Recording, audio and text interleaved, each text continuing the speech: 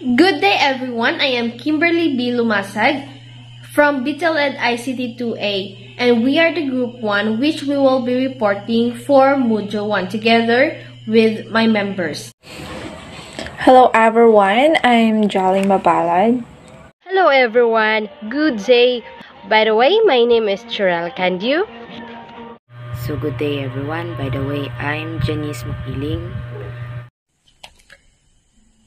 So my topic is all about title blocks. So what is title block? It is a template for a sheet and generally includes a border for the page and information about design firms such as the title, student and the instructor name, school name, plate number, and the date the drawing was created.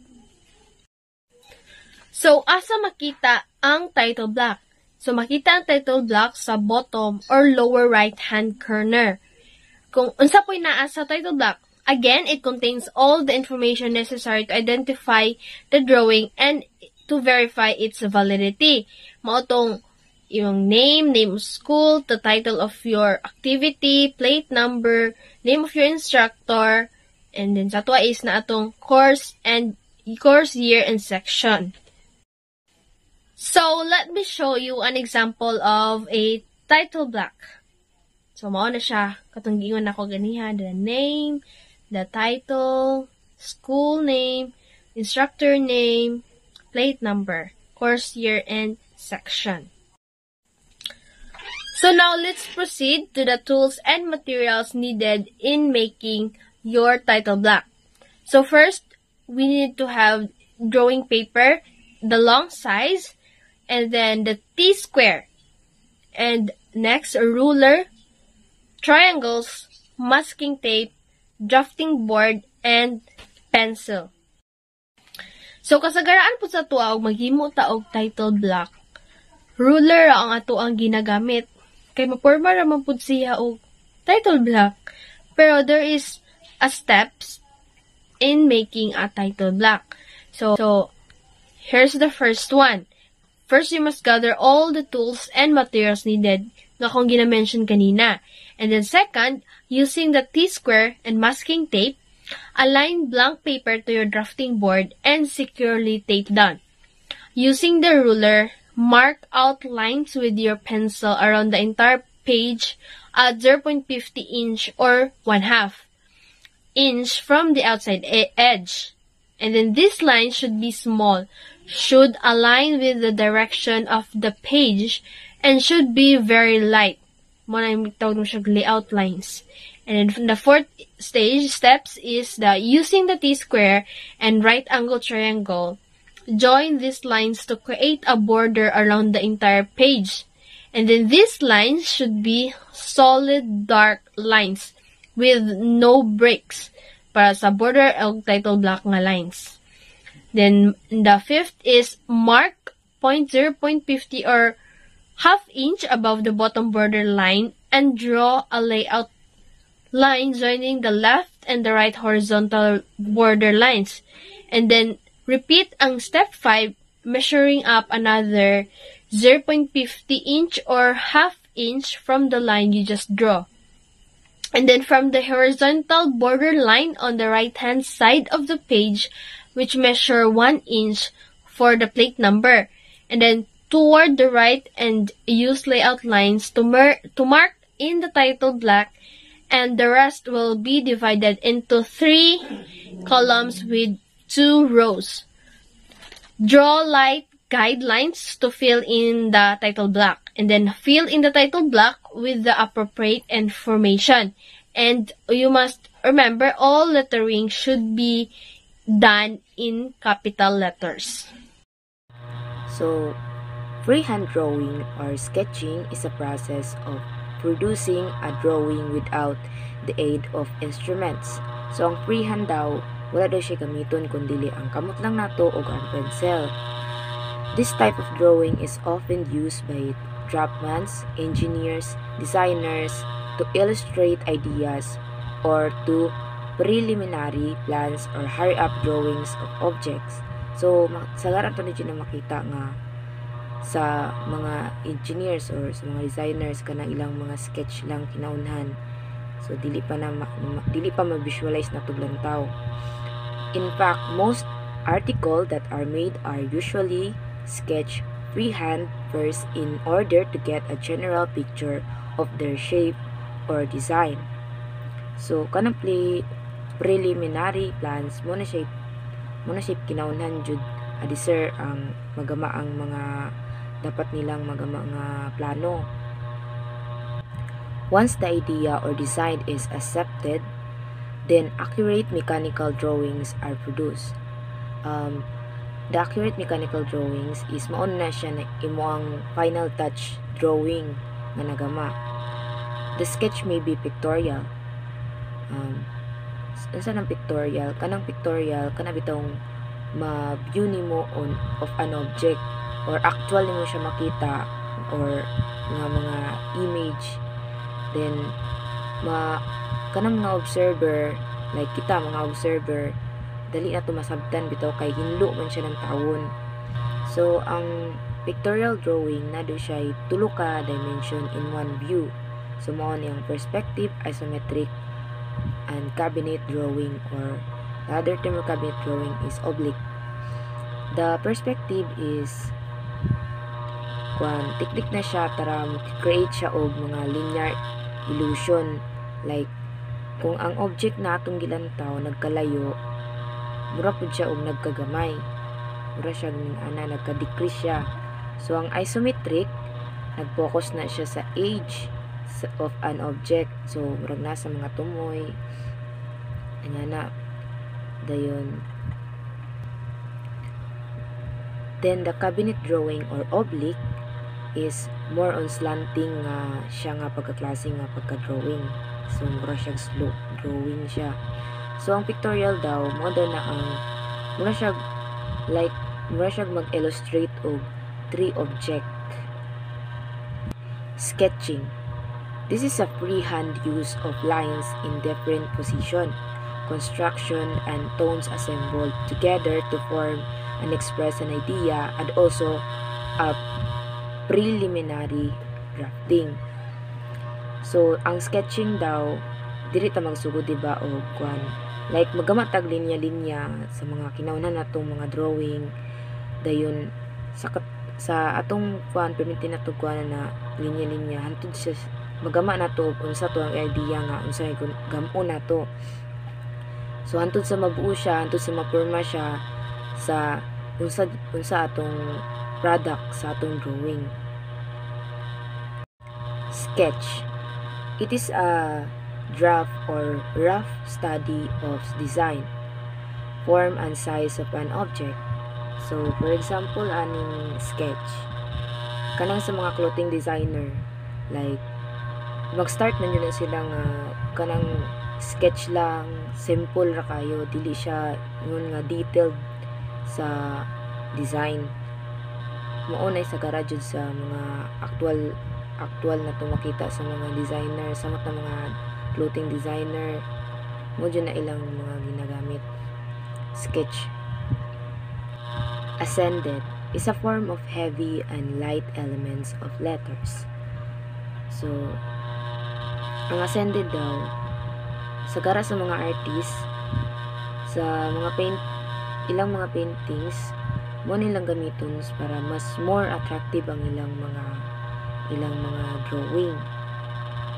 Like, butangan nila og brush stroke, a mark, or any detail that is placed in a painting or drawing to emphasize. Slant line is an inclined line. This is a point of view or sloping. So, it looks like a slope or pahiga. Like, pahigaan na siya. And go both up and down and across too. So, mura na siya slant line ka ng murag pahiga siya nga style pa-slope, mura siya pa-slide. Inana. Style is the manner of designing or shaping a drawing. So, dahil man jud ka ng style ng mga artists. Like for example, doodle, kanang photorealism or hyperrealism. Kanang photorealism or hyperrealism, mura na siya katong painting na murag tinod na siya nga picture ng tawon, nga cartoon style, architectural drawing, geometric drawing, o tattoo drawing. Muna siya mga example ng mga style. Depende sa mga artist o kung sa ganahan dyan nila. Stroke is the technique of printing letters. So, sa stroke daw, mo doon na itong mga movements when we are writings or painting. Nagamit atong mga pin or brush or mga markers. Lowercase letters are the big letters of the alphabets, or the same thing as capital. Proportion refers to the quality, standard of shape, figure, form of object or drawing. So, it can be defined as the relation based on size between parts of an or object within the composition. The relationship between the height, weight, and depth. The use of proportion is essential for creating accurate image. So, sakto nga mga image mo ni ang proportion. Murag detailed siya mga pag-draw mo. And the last one, the freehand drawing is performed without the use of mechanical drawing instruments. It is purely done by pencil rendering. So, ang freehand drawing daw, something mag-draw ta nga wala ta nagdepend sa mga instrument like mga ruler, mga compass, like mga ningana dayon. Ato na yung gamit yatong kamot or ang atong pencil. So, it means wala tayo laing guide nga gamit. So, magdepende lang po na sa atong drawing kung unsa po ta kanindot mo drawing, unsa kanindot itong mga skills. So, to. So, let's proceed. There are 6 facts and importance of line sketching. So, let's start in number 1. Freehand sketching is valuable means of amplifying and clarifying as well as recording verbal explanation. Valuable means is meaningful. So make it sure your work is meaningful. Like for example, nagahimo ka og video tutorial for freehand sketching. So dapat ang imong video while ga-explain, make it clarify and the tone of your voice maklaro sad sa mga viewers or sa audience para makatch up nila dayon. Number 2, freehand sketches are of a great assistance to the designers in organizing his thoughts and recording his ideas. So for example, ang designer nagadraft siya mga sketch niya, and then kung sa'y nasulod sa iyang utok or sa iyang mga thoughts or sa iyang ideas, iya ang gina-sketch or iyang gina-draft. So, in the right time, kung na ay event or occasion, maka-appeal siya and then maka-decide siya kung sa iyang design na gustong himuon at because na siya talent sa freehand sketching and also, he also a designer. Number 3. Information concerning changes in design or covering replacement of broken parts or lost drawing is usually conveyed through sketches. So, for example,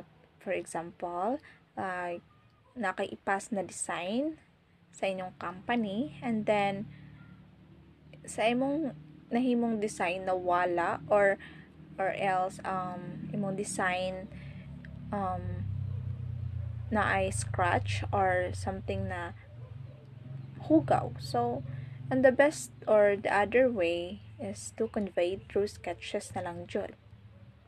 Number 4. Many engineers consider the ability to render serviceable sketches of even greater value to them than scale instrument drawing. So, ang engineer prefer pa nila ang serviceable sketching than instrument drawing. Number 5. The degree of perfection required in a given sketch depend upon its use. So, naragyo sa tao, naragyo sa designer on sa pa, kung saan niya paggamit sa gihatag na kuan ipa-sketch niya. Lastly, number 6, a freehand and sketch should be made with care and with attention to correct line width.